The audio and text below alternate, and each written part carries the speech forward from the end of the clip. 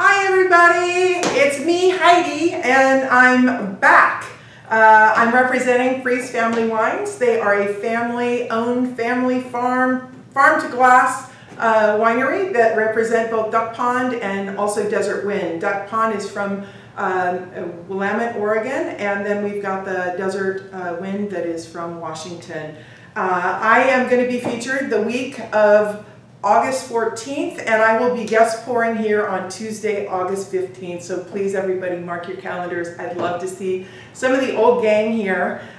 We are starting off with our 2015 Pinot Gris. This is nice, bright, beautiful citrus, nice minerality, absolutely no oak on this. 100% stainless steel fermented in age, and it's just so refreshing. It's like summer in a glass. I just love it during this warm weather.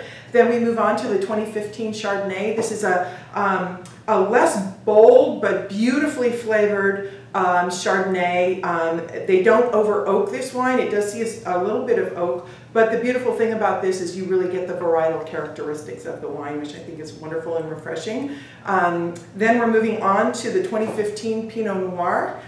This is that classic Oregon Pinot. It's got nice bright cherry. There's a little bit of a dried cranberry element to it, and then you get this beautiful earth.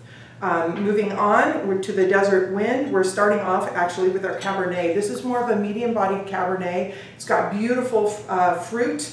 The tannins are nice and easy, so it's not overly harsh. You can drink this with or without food. Then we're moving on to our Roua. This is a proprietary red blend, predominantly Cab Merlot. It's got some Cab Franc, Syrah, and Malbec, and it's absolutely wonderful. A little more structure, still represents that beautiful dark fruit. Last but not least, this is, I hate to say I have a favorite, but I've always been a Merlot girl, and I really, really love the Merlot. It's got that beautiful kind of classic black cherry, plum, fig, and this has got nicely integrated tannins and a super silky finish.